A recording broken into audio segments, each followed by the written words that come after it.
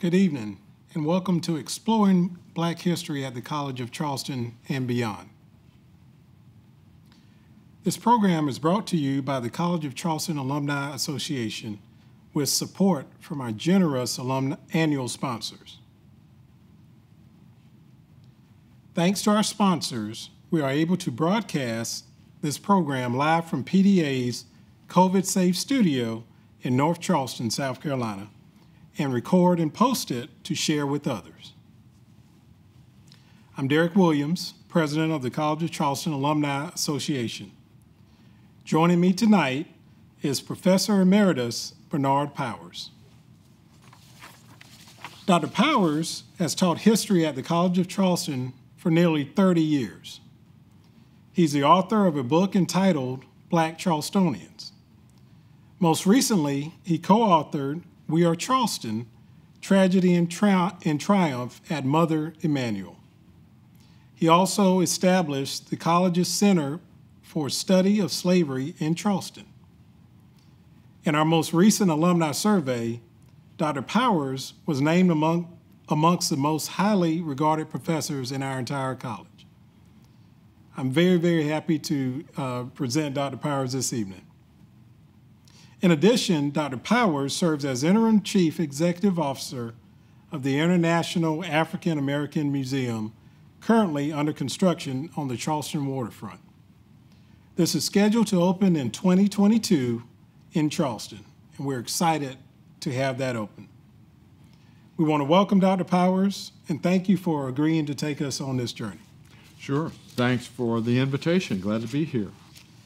Now, Dr. Powers, I was so excited when I was asked to interview for this webinar, and for our audience here, I know that they're as excited. I will tell you, I've heard about you over many, many years, but this is the first time we've got to actually interact, so we're all looking forward to it. Yeah. Dr. Powers, tell us, where did you grow up? Well, I grew up in the city of Chicago, the south side of Chicago, in fact. Absolutely, absolutely. I know that you grew up there, spent many years there. How did you get to Charleston? Well, Derrick, I went to graduate school at Northwestern University, studied history there, eventually finished the PhD in American history. I had a concentration in 19th century U.S. history, and I developed a real interest in the period of the Civil War and Emancipation and Reconstruction. But I was interested in a couple of other subjects that I was able to pursue as a graduate student also. I was interested in urban history, particularly the development of cities and their African American populations in the 19th century. And there was something else that was very intriguing, and it was becoming an important area of study during the time period. And we're talking about the period of the early to the mid-1970s. And that was the transmission of traditional African culture to various places in the New World, South America, the Caribbean, the United States, and so on. And so when I began to read about Charleston, South Carolina, a place that I had never had an opportunity to visit, I realized that I could bring together all of my various interests in the 19th century, Civil War, Reconstruction era, as well as the survival of traditional African culture in the United States in this one city. And so it was that recognition of those things that propelled me to and gave me the incentive to come and visit Charleston for the first time in 1975. I'd never been to South Carolina before.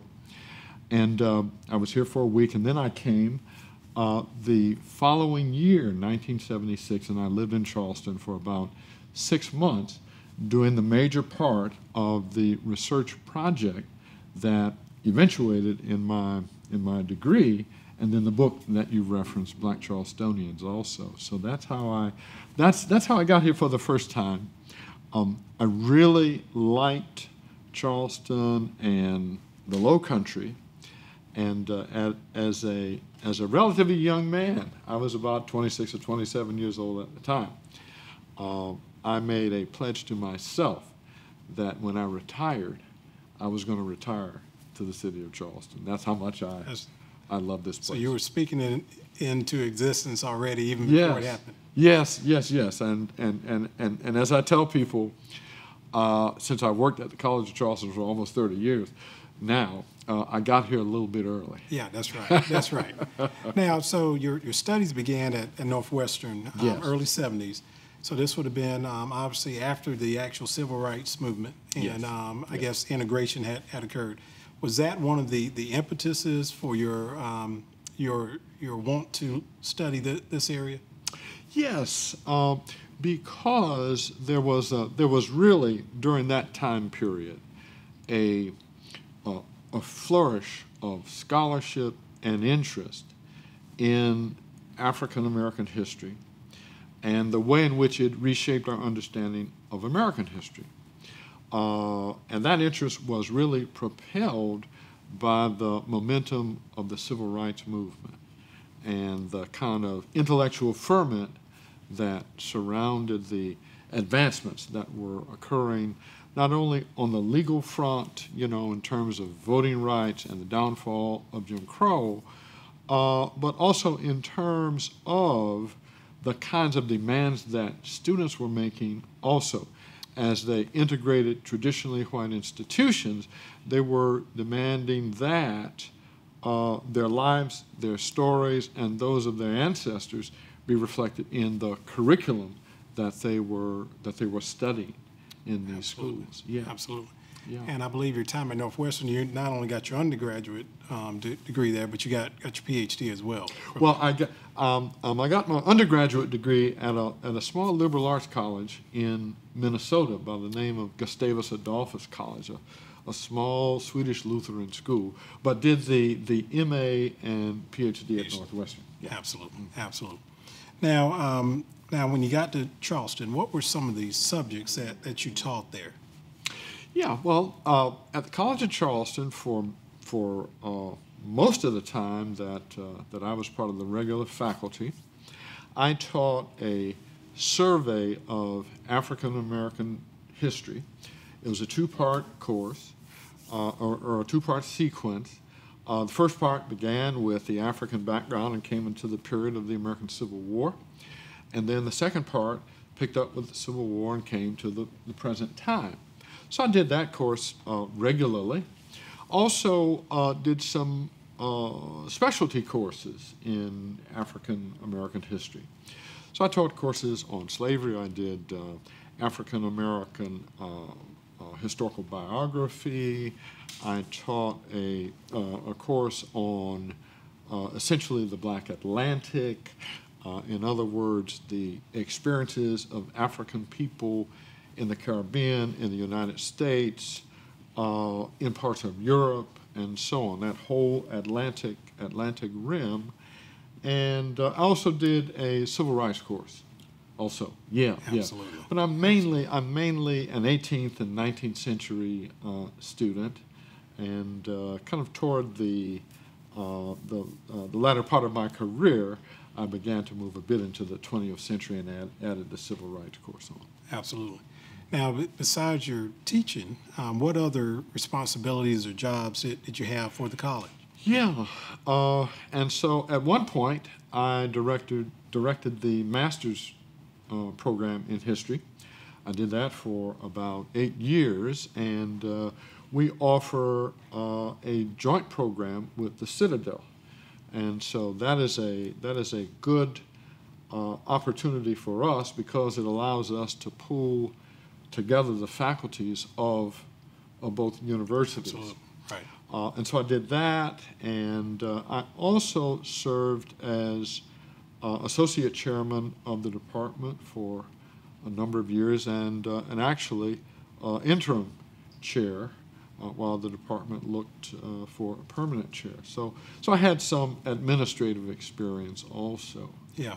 Well, we were fortunate to have you at the College of Charleston for many, many years. And one of the things you and I talked about, I was an English major, but Yeah. I did not take some of your courses. I think I would have enjoyed them a lot. Now, in terms of your teaching career, how is teaching at the College of Charleston different from maybe some other institutions you've taught at? Yeah, and so I taught African American history at Northeastern Illinois University, which is in Chicago. The Golden Eagles, I think they are. Yes, Yeah. yeah, that's right. I had to look that one up. Okay. So yeah, I was there 11 or 12 years, and taught African American history there. But also, I was the for the history department, I was the local Africanist also, and that's kind of interesting too, because when I was in graduate school, someone who had a specialization in African American history was also expected to do some training in African history, so that you would be prepared to at least teach some basic courses in that area. And right. So at Northeastern Illinois, I did both of those areas as well as U.S. history. You know, one of the things that I found quite a contrast between teaching the subject there and teaching it here is that at Northeastern Illinois at the time, and I don't know how it is now, but at this time, there were virtually no white students that took African American courses. But when I came to the College of Charleston, it was not unusual for the class to have 50% white students, and I really think that really says something about the difference between the North and the South even today. Yeah. And what that says is, even in the modern period, there are lots of white Southerners who recognize the kind of organic connections that blacks and whites have had in the South historically, and it's been very different in the North. And so, therefore, they really saw investigating African American history as a way of also learning something about their larger experiences too, as Southern people.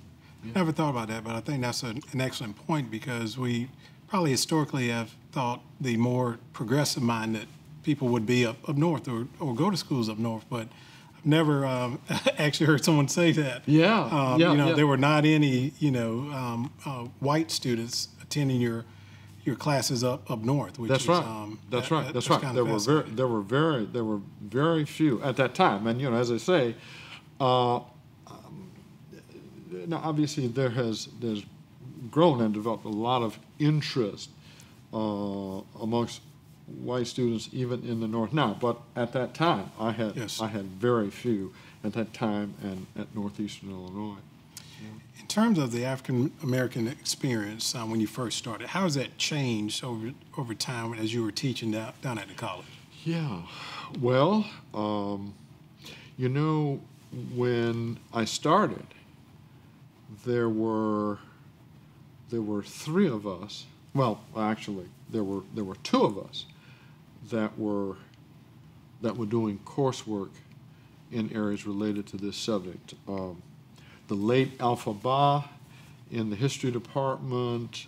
You might have known him or heard of him. I know who that is. Yes. Yeah, and Dr. Ba did African history, and I did African American, and then at Avery, the director of Avery, Marvin Delaney came, Yep. and Marvin really did African American. He did 20th century. I did mainly 18th and 19th century. But what has happened over the years is we have many more faculty members who teach other aspects of the African and African American experience. And so, and this gives you, I think, a good sense of how what we offer at the college has really grown and blossomed, because I can remember it was probably the spring of 1993, my second semester there, we implemented an African American Studies minor. And Eugene Hunt from the English department, absolutely, who I think was certainly one of the earliest and perhaps the first tenured African American faculty member there. And so Eugene Hunt was involved in promoting this, and we got that implemented in the spring of 1993. And of course, now there's a whole African American Studies major, right? We have an African American Studies program. We have an African Studies program, a separate unit. We've got a Caribbean Studies minor, I think. And so we really have seen the blossoming of this area, and in terms of teaching, far greater sophistication, more courses, more faculty members, doing really a variety of things. Literature has really blossomed. And seems like there's been a lot of crossover. Yes. I know as I was taking English courses there, Professor Simon Lewis does a wonderful course on African literature. Yes, that's right. And, but it seems like as the departments grew and our understanding grew, there were more courses, so you weren't just confined to the history department to learn about certain things. Yes. In fact, just several weeks ago, I was talking with Angela Halfacre, and Angela used to head up the master's program in environmental studies, and they did a variety of things in that program. And one of the theses that she directed had to do with the use of sweetgrass in the construction of the sweetgrass baskets that are sown over in Mount Pleasant and all along Highway 17 and so on. So that's just another way. And here someone might say, well, environmental studies, that doesn't have anything to do with African American history or culture, but it does. Right. And that's just one example. Yeah, amazing. Now, obviously there's been a lot of changes since you first started, but what other things have you done to contribute, either from a curriculum standpoint or either on the campus? What other things have you been involved with? Yeah, well, as I have promoted my own research activities, I've gotten students involved in various projects that I've worked on. I've directed students' theses and senior papers in the history department. And of course now I'm heading up the Center for the Study of Slavery in Charleston, which we started in the fall of 2018. So we are still in our infancy and defining ourselves and so on. But you know, that project is very important because we are part of a consortium of over 50 universities that are examining the role that slavery played in higher education, mainly in the United States, but there are some universities in Canada and in the UK that are also part of the same consortium. And at the College of Charleston, we have about 20 faculty members that are working with the center, and we're doing a number of things. We are conducting research, looking at, for example, the use of slave labor in the construction of some of the earliest buildings on the campus. We are looking at buildings on campus that have African American histories themselves. Perhaps they may have been owned by African American owners before the college acquired them. We are looking at the way in which African American history can be infused into the tours that are offered of the campus. And also, you know, when one thinks about our center and it's called the Center for the Study of Slavery in Charleston. That is somewhat of a misleading title in the sense that, yes, we do focus on slavery, but we also look at the legacy of slavery. And when you think of the legacy of slavery, it casts a long shadow all the way down to the present time. And so the questions about race relations on the present campus and the climate, the racial climate and atmosphere and all of that, these are part of the legacies and the consequences of the fact that slavery existed at one point in time. Right. And so finally, since the institution of slavery and racial discrimination created social harms, one of the things that the center also is seeking to do in conjunction, not only with the college, but with the surrounding community, is to figure out some ways in which we can alleviate some of the harms and adverse consequences that have existed as a result of racial discrimination, which was a product of slavery at one point in time. Gotcha. Yeah. So the Center for the Study of Slavery is more encompassing than just focusing on slavery itself. Absolutely. The ramifications and effects of it as well is important. Yes. Yeah. Yes. That's absolutely right. One of the things that thought about as we were talking earlier this week and kind of prepping for this, here we are in Charleston. Obviously, so much history here. One of the original 13 colonies. Obviously, the major bottleneck for slavery and slaves being brought here to our city. We're at the College of Charleston, 13th oldest school in this country. Actually formed and founded before our country was even formed. Yes. What history on the college's campus itself, how does that enhance what you are doing now with your center and in some sense this collaborative effort with other colleges? Oh, yes, sure. Well, I mentioned the consortium that we are a part of, and it's known as the University Studying Slavery Consortium, over 50 universities. Well, there are 5 of us right in South Carolina. So Furman and the Citadel and USC, let's see, how many is that? And there's one other one. One more besides us. Yes, and let's see, that name is escaping me right now, but I may think. But there are 5 of us in the state, and so we're looking to collaborate with one another, share information, learn from our respective approaches, so that we may want to borrow a technique that they've used at Clemson is the other university.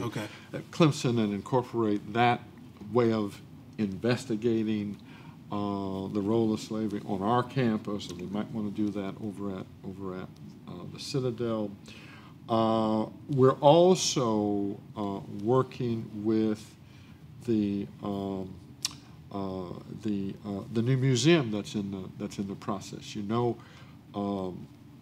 The International African American Museum is scheduled to be open in 2022, but it's already beginning to do some programming. So we're not going to wait until we have the building fully constructed to begin to work with people.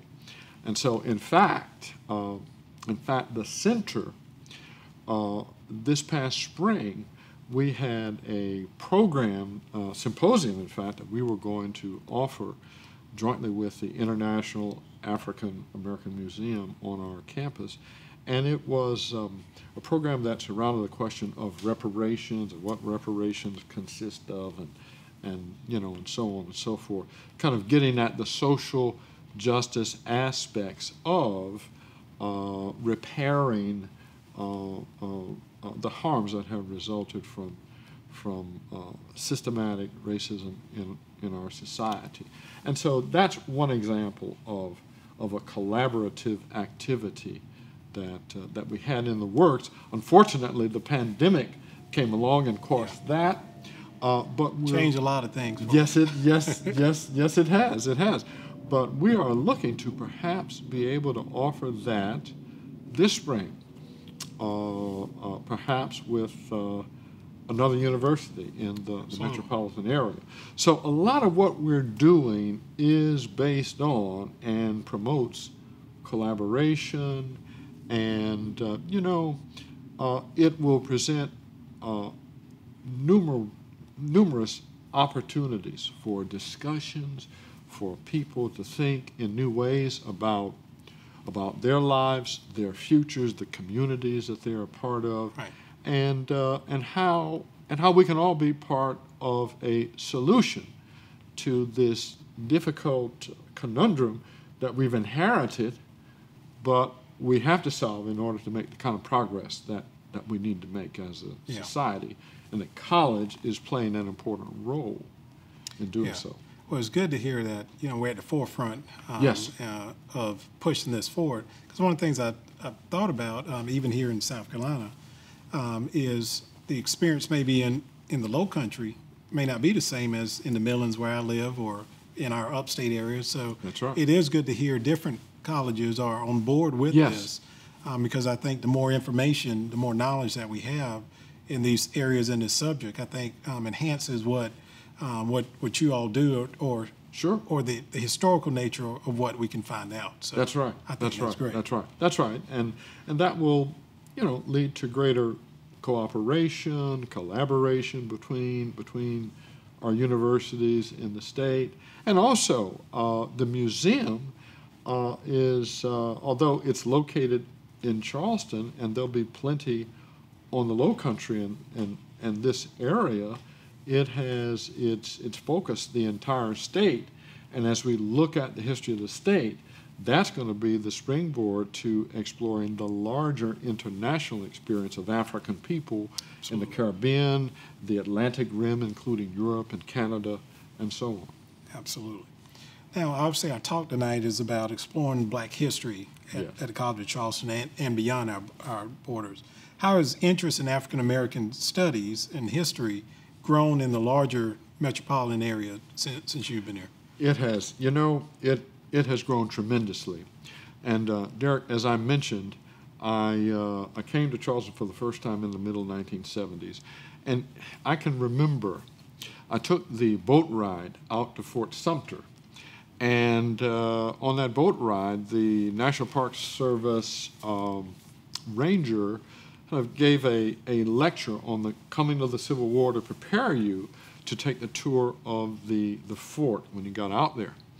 And Derrick, I remember this just as clearly as anything that you have said this evening.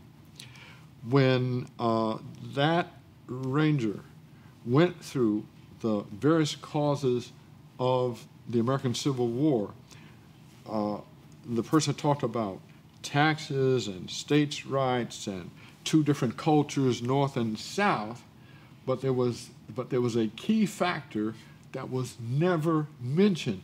Not a word about slavery whatsoever as a driving force for the coming of the American Civil War. Right. That was the middle of the 1970s.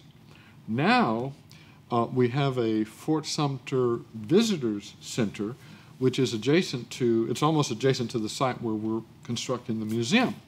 And when you go in there is a sophisticated introduction to a broadly based and comprehensive treatment of the coming of the Civil War, and slavery is appropriately incorporated into the several motive forces for the war to come. And I can let you in on something also, that one of the park rangers who was involved in designing the script and that presentation is one of my former students. Oh, wow. Yes. So your impact lives on and continues on.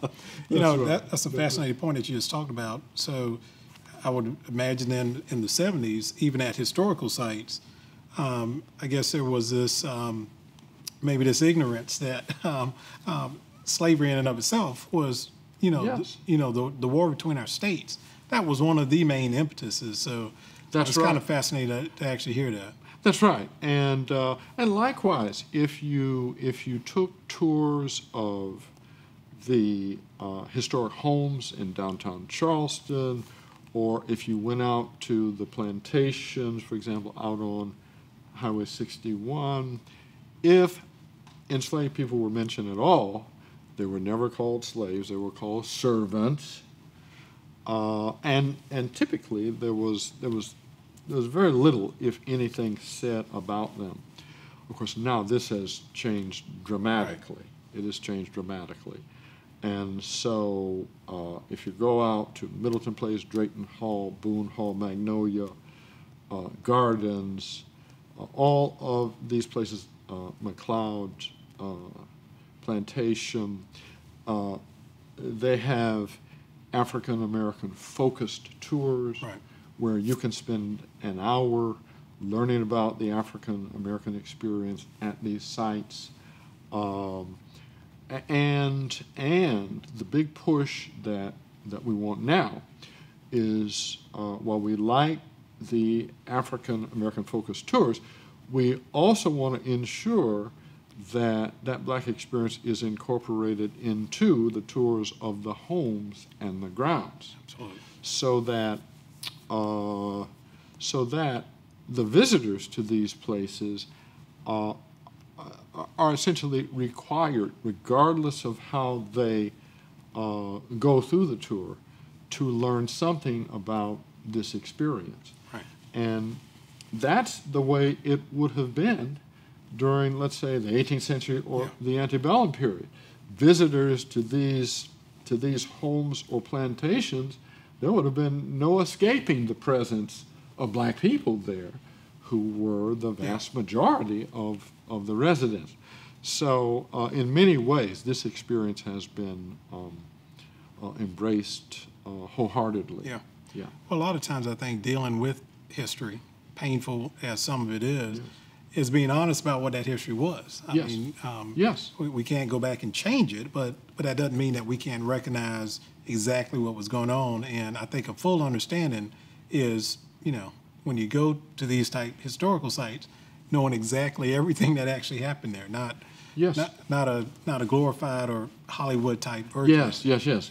Gone with the Wind, and so on and so forth. Those days are really over with, and I'm happy to say that in the course of my career, I have been periodically called upon by some of these historic sites to do some consulting, offer some advice, and so on.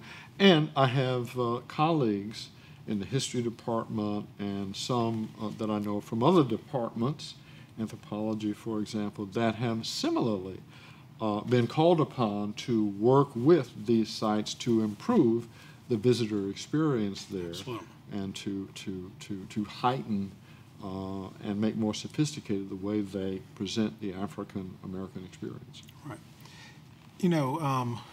One of obviously the most tragic recent events that's happened in our state, in the Charleston area, is the mother, Emmanuel. Yes. What happened there.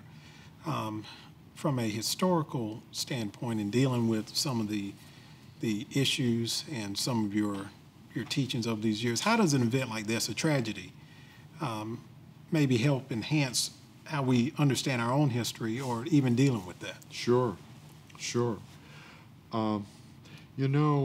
What happened there really opened up many people's eyes to the ferocity and the virulence of racism even in the 21st century in America. And some people who really hadn't thought about it were forced to question whether the way they had lived their lives and the way they had, and whether or not perhaps they had insulated themselves from the problem and therefore contributed to it. And so lots of people, lots of white Americans began to rethink their relationship to the ongoing practice of American racism, and they began to realize that just because they didn't see people wearing white robes and rallying around burning crosses, that didn't mean that racism was gone. It just assumed different forms. And you know, some of the recent ferment and everything surrounding the Confederate monument is part of the reverberations of that awareness, because people recognize that some of those monuments and places and names and so on and so forth represent the continuation of that series of racist practices that suggested something about American life and American society that needed to be questioned and then corrected. And so Mother Emanuel really triggered a wave of introspection throughout the South that's still going on now. Of course, that, you know, it started with the tragedy there, and then the Confederate flag being removed from the State House grounds here, and most recently, John C. Calhoun coming down in Marion Square, something that I thought I would never see. Right. And that and all of this just steps away from our geographical borders of the college. That's right. Exactly right. You know, exactly I think, you know, for an institution like ours, which is a liberal arts type college, where I would say that my understanding and a broad-based knowledge of our world and how to interact in this world, I gained a lot of it there in one of the most historical cities in our country, but dealing with a lot of historical tragedies here. It makes for kind of an interesting dichotomy we've all had to deal with. Couple that with the statute and Mother Emanuel not being very far, I think. That's right. That's right. From a historical standpoint, that in of itself, and then from a humanistic standpoint, I think we all have a shared experience or some connection to it. Yes, we do. We do. And you know, that's the thing about Charleston. There's so much African American history throughout the city, but a lot of it is hidden. A lot of it is hidden. You have to know where to look to see it. And so all of our efforts at the center, the African American Studies program at the college, the museum, and not just us, they're doing things over at the Citadel also, are designed to make the invisible much more visible. So, you know, and one of the most glaring examples in terms of a structure is the old Citadel building right there, you know, 1 block from our campus. And that place is constructed 20 years in the aftermath of the Denmark-Vesey slave conspiracy. Well, now it's the Embassy Suites Hotel, and people walk past that all the time having no idea that it's a very important African-American history site. Wow. You know. Wow. And if you know where to look, if you look on the south side of that building, there's a little plaque about the size of a notebook. And it has the whole timeline for that 19th century building. And it starts with the year 1822.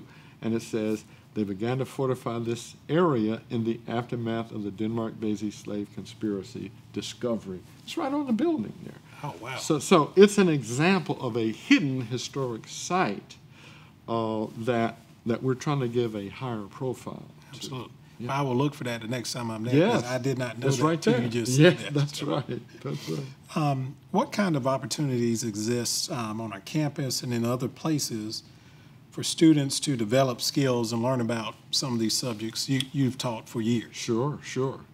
Well, one of the things that the history department has done at the college has established a series of internships that that are offered in collaboration between the department and various historic sites around the city and throughout the metropolitan area. So we've had students work at the South Carolina Historical Society, the Charleston Museum, Historic Charleston Foundation, and sometimes they work on African American oriented projects if that's what they're interested in.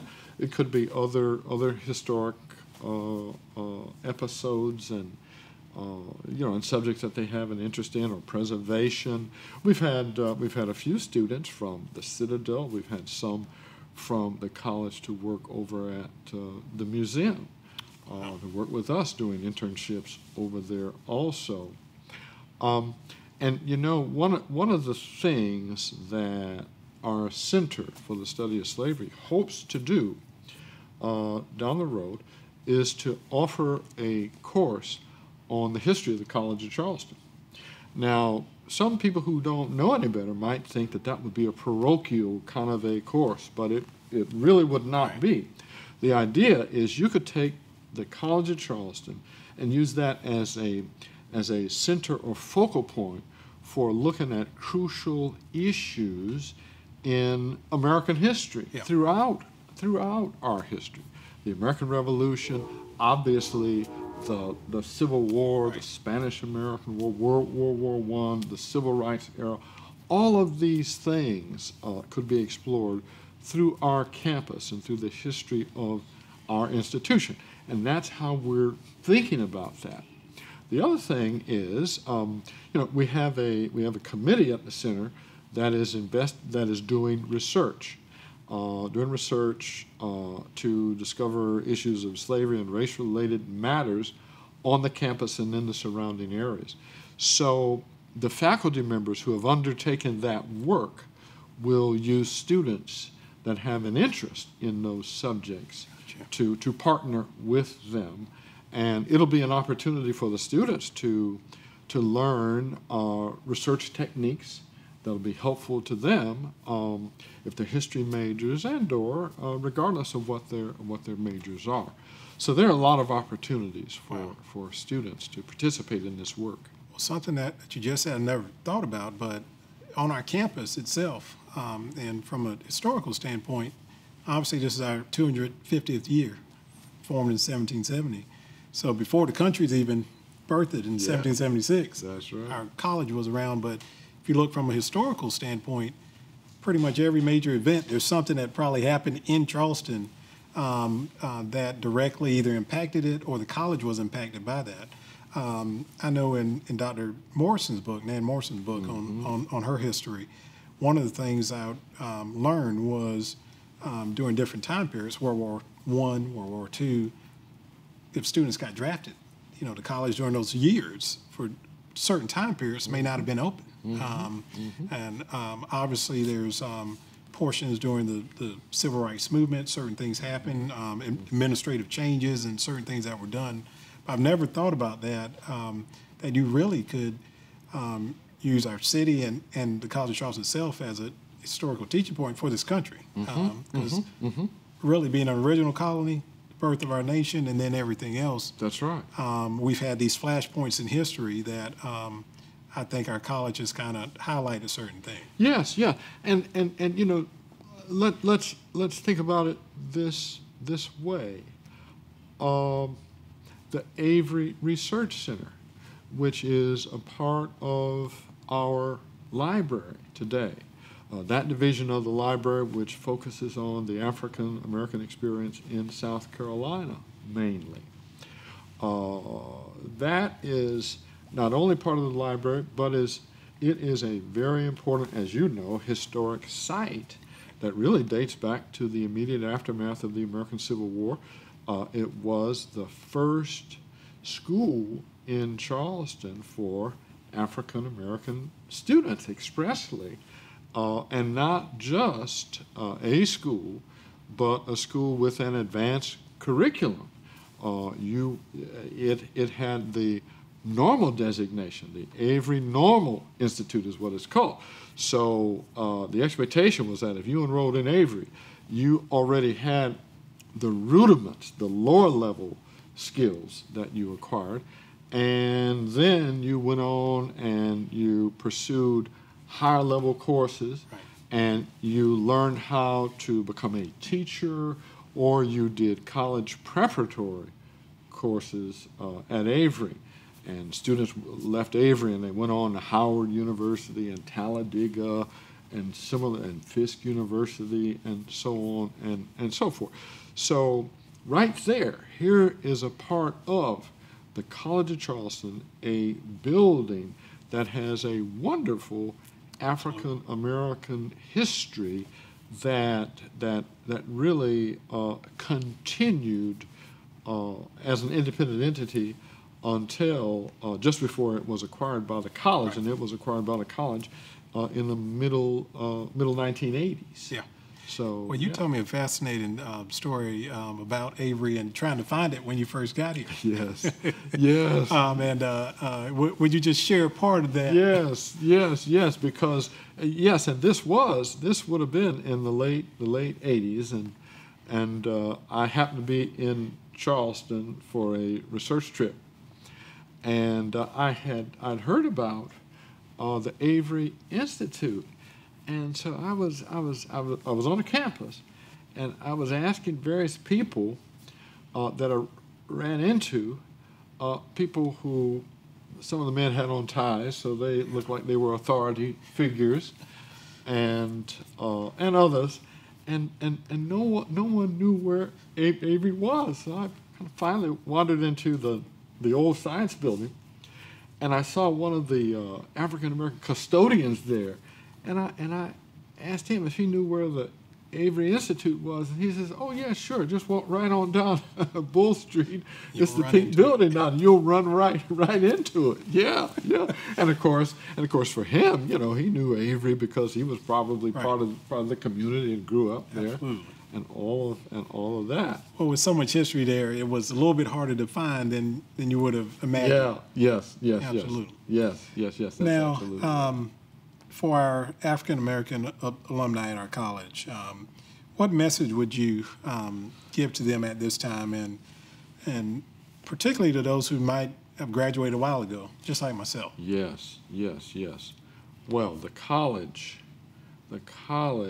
has grown tremendously in terms of what we've been talking about this evening.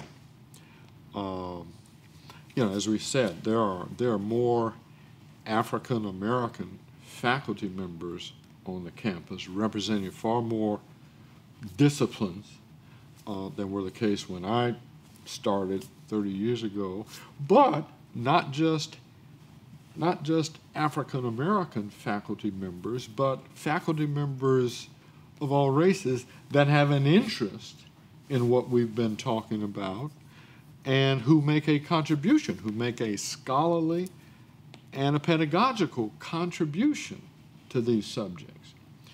And so, I mean, if you have an interest in African art, African history, learning about the Caribbean, learning about the experience of black people in the Atlantic Rim,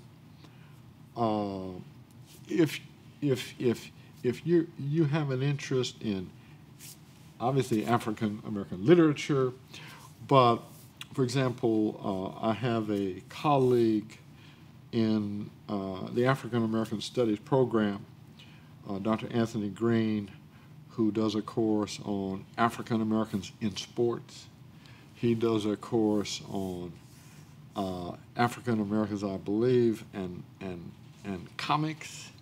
I mean, just about anything you can think of, people are studying.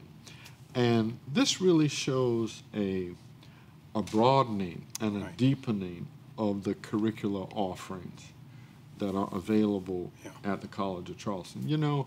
And this really is the fruit and the maturation of the civil rights movement when you think about it.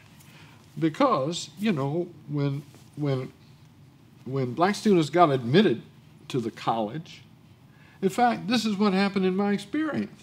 This is why I've been at the college. Because students who were admitted, eventually they raised the question. They said, well, why aren't we present in the curriculum? And so, you know, by fits and drabs, so to speak, courses were added, and eventually the college was interested in hiring me and others. And that's how we got to where we are today, you know. And so we've got this new center. The Avery Research Center it's undergone a 2-year renovation. Yes. Lots of programming will go on over there. And we have, and when I say we, I mean those of us who do these subjects, we have important connections to other institutions of higher learning in the city and around the nation, and And all of this is to the great benefit of our students and the larger community that we hope will take advantage. Well, it sounds like some of us as alumni need to re-enroll and take some of these other courses. Yes. Because it's a plethora now that when I was coming through, I don't know that all of those were actually there. Yeah, that's right. That's right. Kind of along that same vein for the Center for the Study of Slavery, what can alumni do, if anything, to assist or maybe help with those efforts? Yeah. Well, go to our website, which is right now under reconstruction, but we are hoping to put together a much more sophisticated website. So take a look there. Okay. You'll see our programs that are up and coming. You'll see the kind of latest information that we can provide you about our subject. And also, there is a way to make a contribution, a financial contribution, through our website. So take a look at that also. Absolutely. Dr. Powers, what would be something about the College of Charleston? You've told us something about in the city where the MC Suites is, but maybe something at the College of Charleston as it relates to African-American history that most of us may not know. Sure. Well, a couple of things. One is, you know, I think about this all the time. The building right on St. Philip Street, where the Dean of Humanities and Social Sciences has his office now. That is a building that has an African-American history before it was owned by the college that dates back to the period before the American Civil War. It was owned by a free black woman, I believe in the 1850s, as early as the 1850s. And she was a pastry cook or a chef. And that building was passed down in her family for a period of time, and really until the modern era, maybe the 1970s, and the college acquired that building. And so whenever I go in there, I think about that history and that heritage. And that's one of the things that we want to do on the campus. We want to provide signage so that passersby learn some things about the buildings on our campus. Absolutely. The other thing, just very quickly, is that the library is constructed on a site that, and some people know this, on a site that was formerly owned by the Catholic Church, but the Catholic Church acquired that property from African Americans that had a burial ground there.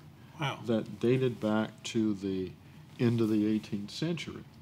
In fact, when the construction was done for our library there were some human remains found.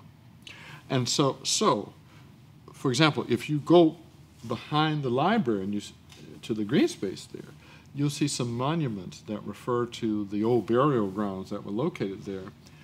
But unless you really know the history, you look at those memorial stones and they really don't have much in the way of significance for you. So we have to have a way to tell a more complete story of the sacred ground that the library occupies today. And so that's another very important space on the campus. Well, we won't pass by it anymore without knowing something else about it. Good.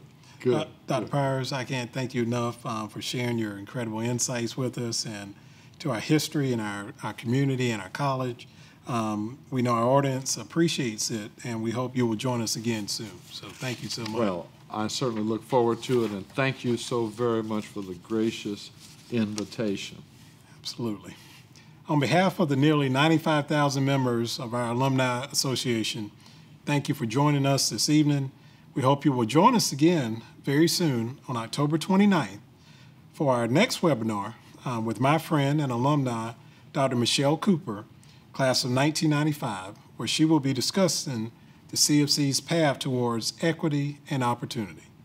Good night.